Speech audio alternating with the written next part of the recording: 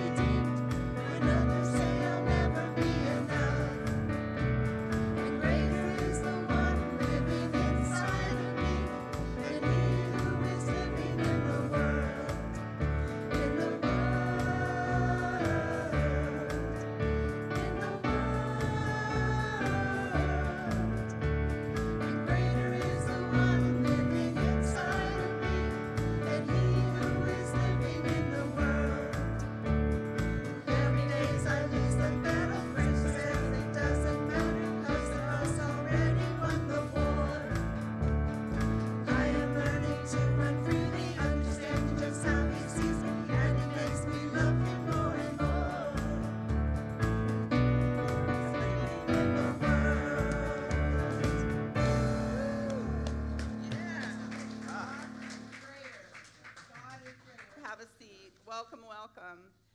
My name is Cindy Rednour, and I'm filling in for Pastor Jerry today, who is coming back from Indiana.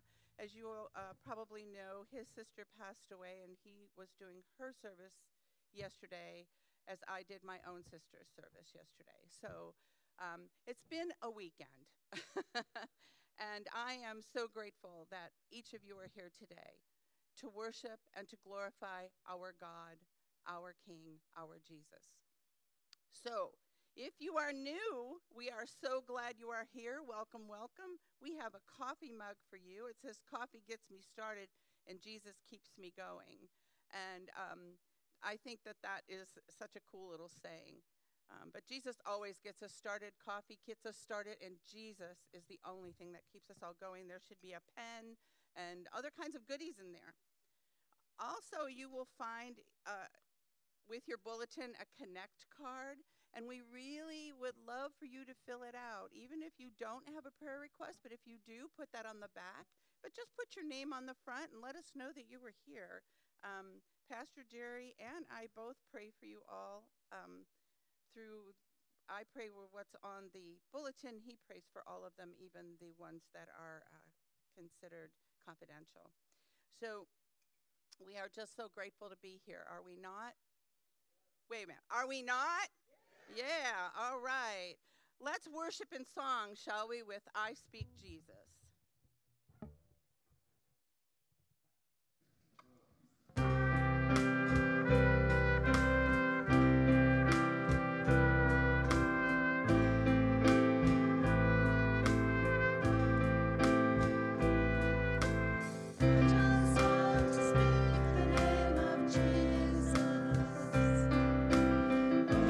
Every heart and every mind.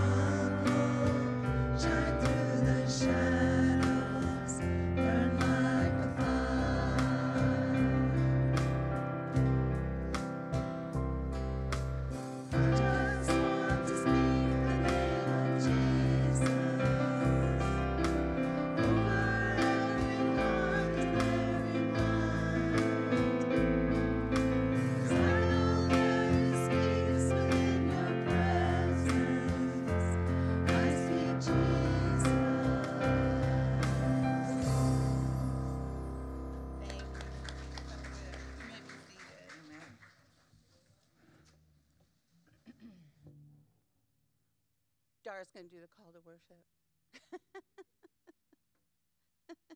It's all good. Good morning. Today's call to worship is Psalms 63, verses 1 through 8. So if you please follow along on the screen while we read it responsively. Oh God, you are my God. I seek you. My soul thirsts for you. My flesh faints for you. So I have looked upon you in the sanctuary, beholding your power and glory. Because of your steadfast love is better than life, my lips will praise you. So I will bless you as long as I live. I will lift up my hands and call on your name. My soul is filled with your goodness, and my mouth praises you with joyful lips when I think of you upon my bed and meditate on you in the watches of the night. For you have been my help, and in the shadow of your wings I sing for joy. My soul clings to you. Your right hand upholds me. Amen. Thank you, Dara. Very nice. So we're going to have Hayden do our prayer this morning. You guys could bow your heads with me. Lord, your love has held me and kept me through the suffering. Now may your hope and healing lead me quickly to the place of hope. And if you guys could join me in the Lord's Prayer. Our Father, who art in heaven, hallowed be your name. Thy kingdom come, thy will be done, on earth as it is in heaven. Give us this day our daily bread. Forgive us our trespasses. We forgive those who trespass against us. Not into temptation, deliver us from evil. Thine is the kingdom, the power, and the glory forever. Amen. So as we make our transition between our praise team, thank you guys. You guys are awesome. Let's give them a hand, shall we? They really both the praise team and the choir work so hard to bring this music to you guys so that we can give it to Jesus. So we are so grateful for all of them. And today's kind of a special day. We're going to be listening to one of our young people share her testimony this morning. And I think it's always good to know that our young people are willing to know who Jesus is, as long as we're willing to tell them who he is. And so Jeanette is all set.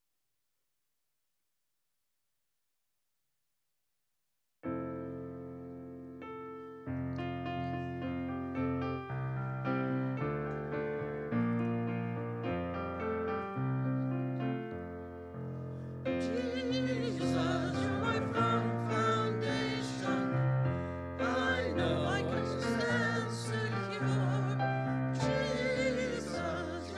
firm foundation.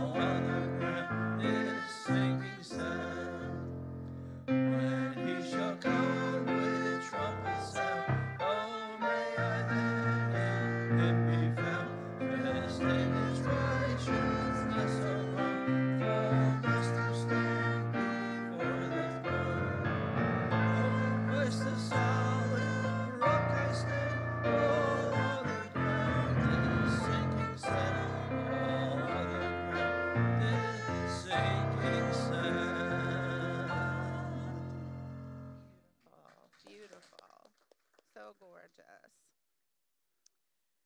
So this morning, as we begin our phase of worship, I want to share that Hayden McGuire, who I have known since she was, knee high to a grasshopper. She started in youth group and came all the way through. She's now an adult. And one of the things that Hayden has done is really strive to find who Jesus is in her life. And as I've watched her grow and as I've watched her find herself through struggles, it has been a privilege to walk beside her with this growth. Hayden has attended camp many times, and this summer she actually got to be a camp counselor, which was very wonderful. She's actually one of the first who came through our youth group who actually became a counselor at camp. So we were very proud of her. And so Hayden's going to come up and share with you a little bit about her walk. Would you welcome Hayden, please?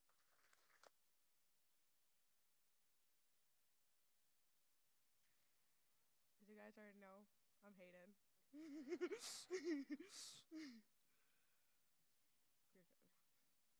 As I walked into the youth group meeting, I was greeted by a vibrant community of young individuals who were genuinely happy and full of life. Their energy was contagious, and it went towards me. The atmosphere felt different from anything I've ever experienced before. They were all talking about this person named Jesus, and the way they spoke about him made me curious to know more. I had distanced myself from my family. God seemed unwilling or unable to make anything better. I was angry at God. I stopped attending church and I began to engage in self-destructive behaviors, hurting myself, those closest to me. I was finding my world to be increasingly dark and in a hopeless place. But once I accepted Christ into my life, I have been given freedom. Freedom from the exhausting search for approval. I have come to understand that his approval is all I need. His acceptance is something that I will always have and something that I have always had. He chose me when he traded my sin on his cross, his righteousness for my sin. It is because of this that I have been given new life, a new life in which I will forever proclaim God's glory. Knowing Jesus has not made my life easy. I made mistakes every day and struggle with false idols and temptations. Some days are still just hard. However, no matter what is going on in my life, there is now constant joy. I suffer from a lot of mental health issues, and I don't have a father here to be with me anymore. So getting lost in the darkness was really easy for someone like me, but I did not let the darkness win. I let the love of God win. I am far from perfect, but I will always know that I am perfect in my God's eyes. My bond with God has evolved so much, and I love my God so much. This past summer wasn't starting off so well. I was scheduled to be camp counselor this summer, but I was unfortunately in a very bad car crash with my friends and was unable to do the high ropes training at the camp that they had. So for the first 2 weeks, I missed it completely because of my car crash. But I didn't let that upset me or get in the way of having an amazing time as my first year as a camp counselor. God helped me every step of the way when I felt alone and missing my loved ones. By sharing Jesus and his love with others, I was able to deal with those feelings. He will always be here to help me, and accepting that took long time. Believe me, as a kid, you don't think much about it. But once your brain develops, you think more about it, and you just overthink about it every day, and you're like, wow, that really did happen. And you just don't think about it as a kid. You're just like, oh yeah, Moses in the ark. You kind of just grow up thinking about it. But once you get older, you develop the real truth and all everything else you're able to comprehend more. And that's the fun nature about it. And I am grateful for all that God is doing for me in my life. Thank you for allowing me this time to talk about you with my relationship with God.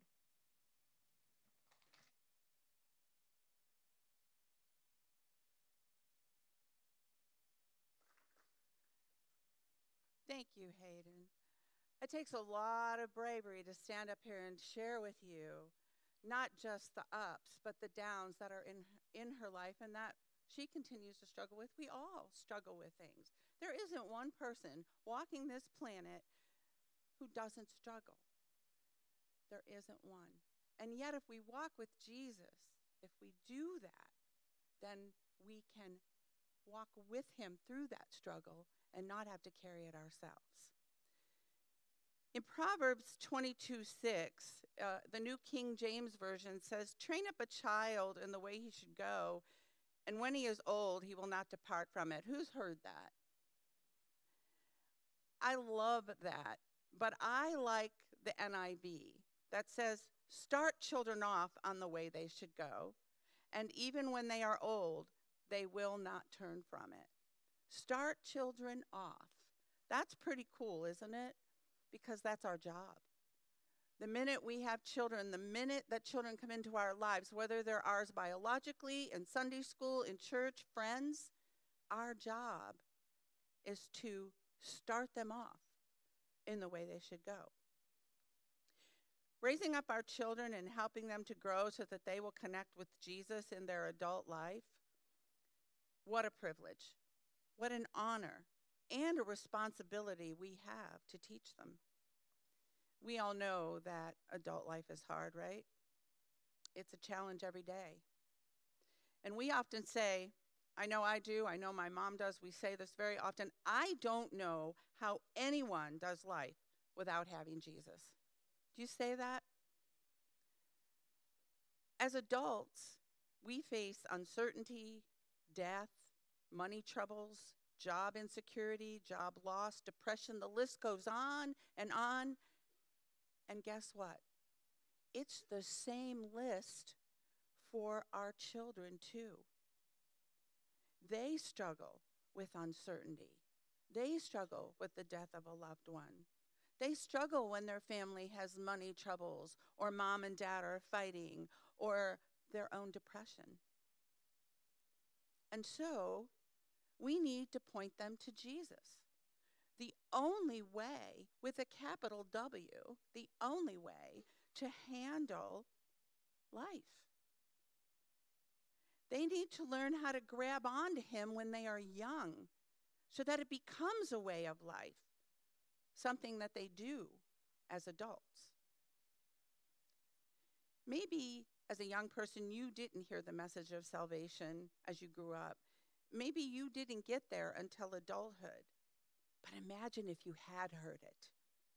Perhaps those mistakes you made as a young adult could have been avoided, or perhaps you would have been able to talk to someone about it. Just like Hayden was always able to talk to someone. There was always someone who cared and loved her, and who cares and loves about every single child and young adult in this church. Or like me, maybe you did hear the message, but chose to walk a different path for a while. Not my best time, folks. But knowing who Jesus is made it so much easier for me when my eyes were open to his everlasting love. When I was watching that video today and I saw the people knocking on the door, I remember being a young teenager, probably early 20s, and standing outside a church that I used to attend and wanting so badly to knock on that door. But I was afraid to knock on that door. I was afraid about what they would say about what I had made on the choices before. But you know what? That's not what they did. They opened their arms and loved me back to Jesus. And that's what we're called to do. Proverbs 19:20 says, "Listen to advice and accept instruction that you may gain wisdom in the future." And we all have a future. We all do. Whether we're 10, 20, or 67, or 82. We all have a future. Whether it's a minute, or 10 years, or 100 years. We don't know. But it is the future that God holds in his hand. And our duty is to our children and young people, and I am grateful for young people like Hayden and Renee and Michelle, who know how important it is to speak Jesus into the world of children and youth. But you know what? Us older folks are needed too. Our testimony and witness, our support and our love is just as important. You can't build a building without a foundation. We are the foundation upon which the next generation of amazing Christian people will stand, right? Job 12:12 says, "Wisdom is with the aged and understanding in length of days." As we live, we learn. That's what we hope to do, right? That's what we hope to give to the people coming up behind us. But our firm foundation, the foundation upon which we all stand, is Jesus Christ and his word. That is where we must start each day anew. Matthew 7:24, whoops, wrong one, there we go. "Therefore, whoever hears these words of mine and puts them into practice is like a wise man who built his house on the rock." So many of us, when we hear these words, think, well, I have Jesus in my life and I read the Bible, so I've built my house on the rock, right? But let's look at this just a bit closer. The first part of the sentence says, "Therefore, whoever hears these words of mine." So we might think, well, I've heard what Pastor Jerry has said. I've listened to his sermons. Or I've listened to your teaching, Cindy, or some other Bible teacher, and so I've built my house on the rock. That's Jesus. But I want you to notice the rest of the passage. The rest of the passage says, and Jesus says, "and puts them into practice." Puts them into practice. We can't simply be hearers of the word. We have to be doers. And when we are doers, we're then building our house on the rock, the foundation that says, "I hear you, Lord, and I'm going to do what you say." We need to go out and do what Jesus says. And where do we find what he has said? Right there in the Bible. Right there. It's right there. And if your Bible is gathering dust on the nightstand or on the bookshelf, I encourage you to dust it off, open it up, because it's through his word that we will build our house on the rock and weather the storms of life that will come our way. And helping our kids build their houses on the rock of the word of God will be the way we continue to build the kingdom here in our lives right now. Showing our kids that we value the word of God, that we read his word, Old and New Testament, that it is valuable and necessary to get through all the storms of life. Because storms will come, my friends. We're weathering one now. Lisa's family is weathering one. Storms will come. That is certain. But having our houses built on the rock gives us the strength to withstand them.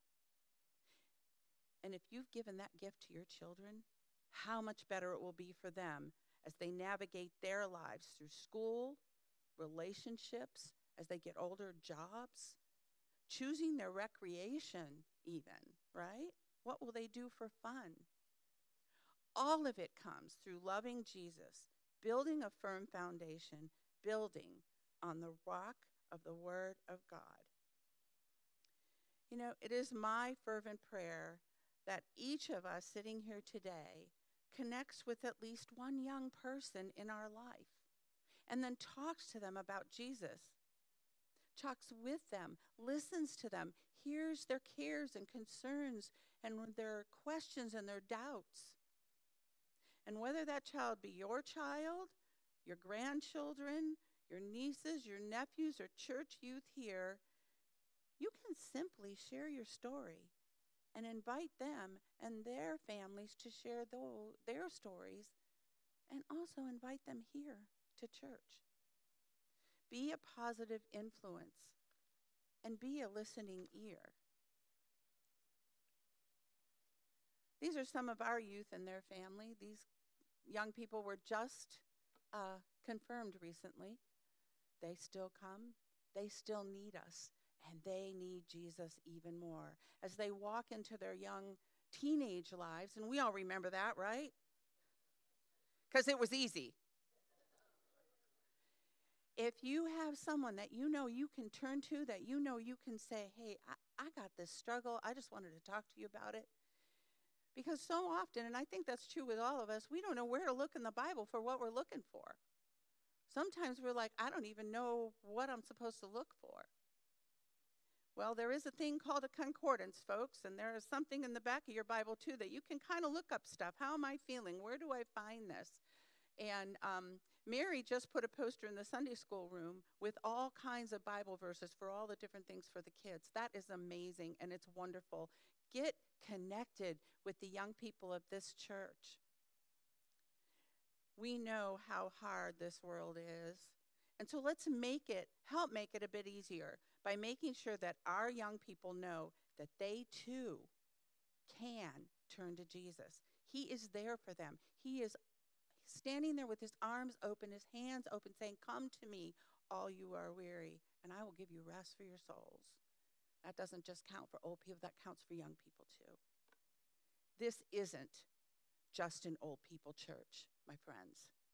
It is the church of Jesus Christ, and that is who we are. Amen?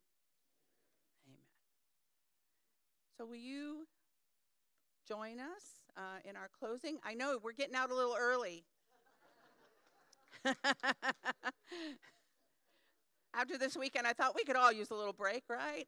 Although loving Jesus is wonderful. But we're going to end our service today with the song, I Am Not, am I right? Yeah, I'm Not Ashamed. If you'd stand, please, and let's worship loud. We are not ashamed of the name of Jesus.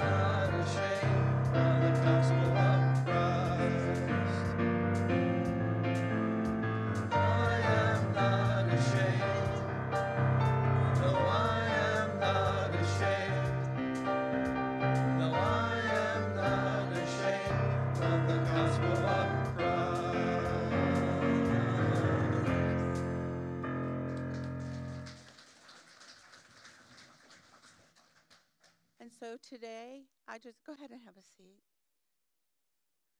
I just want to remind you that Hayden is here, and there are many, many other young people in this church back in the Sunday school who need to know her witness and need to know yours. So please remember to share your stories. In next steps, I want to remind you what's happening next week. Do you remember?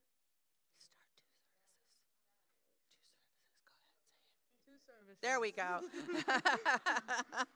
We go back to 2 services. What time? 9 and 11. 9 and 11. And adult Sunday school starts again at 10. There we go. Or right following the 9 o'clock service. I also want to, what do I have here? Note all the meetings on the back. There's a lot of stuff happening. We're starting to gear up. It's becoming fall. There's lots of stuff coming back. And if you haven't looked back in the fellowship hall, I encourage you to just take a walk back there. It's all cleaned out. Things are getting ready to get started to get building. And so because of that, the coffee hour, the women's fellowship, all of that is going to be over in the church office. And all their stuff is over there. Kent was kind enough to put the shelf over there so they don't have to walk back and forth. And there's a bathroom there. So. Also next week, here, hold this up, would you? There we go. Connect cards, just like this. You're going to find them in your pews starting next week. Okay? We're going to try, yep, exactly. We're going to try and see if that works so that everybody will fill them out. So when you sit down, look in front of you, pull one out, fill it out, and where do we put it? In the box, that's right, so that we know and we can all pray. Isn't she wonderful? Yeah. All right, guys, so we're going to bless you, okay? May the Lord bless you and keep you. May the Lord make his face shine upon you and be gracious unto you. May the Lord lift up his countenance upon you and give you peace. Amen. Go in peace. Serve the Lord.